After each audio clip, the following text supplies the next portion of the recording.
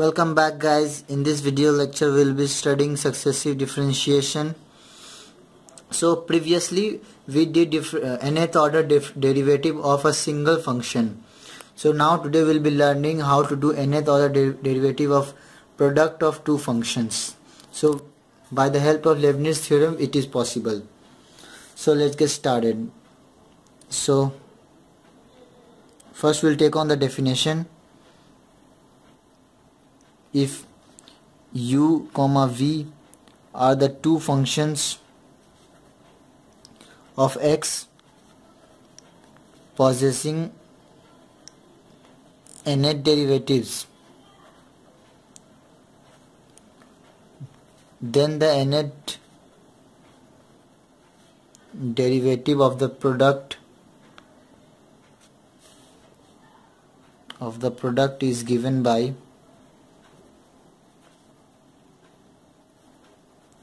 So the two terms involving in Leibniz theorem, both the individual terms should possess nth order derivative, then only the product is possible, and then either it is not possible. So it will be given as this: u dot v nth order derivative, which will be un v plus nc1 u n minus 1 v1 plus nc2 u n minus 2 v2 plus up to, this will go on up to ncr u n minus r vr plus up to u of v of n.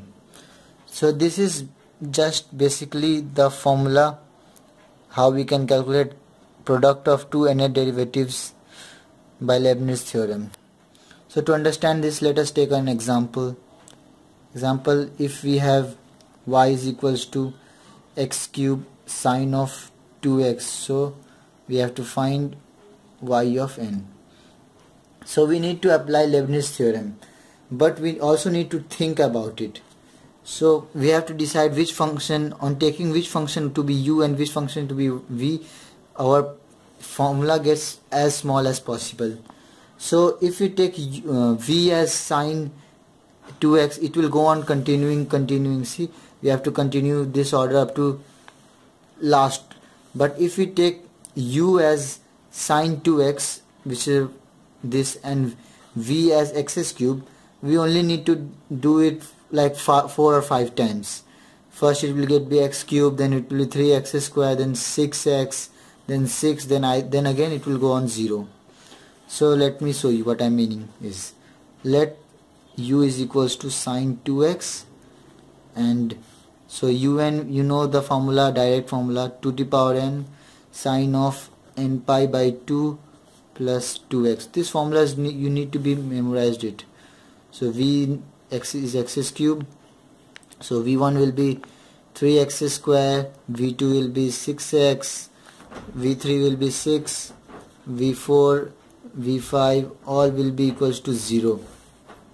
So now our formula yn turns out to be, in place of un, so it will directly add to the power n sine of n pi by 2 plus 2x.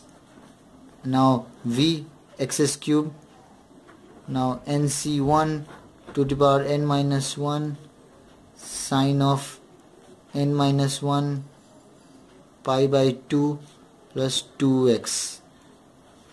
So this was for this n minus 1 derivative, and this now v will be, this will be our 3x square plus nc2 to the power n minus 2.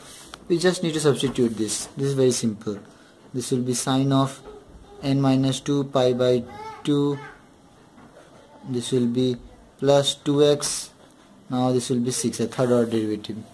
Now plus nc3 to the power n minus 3 sine of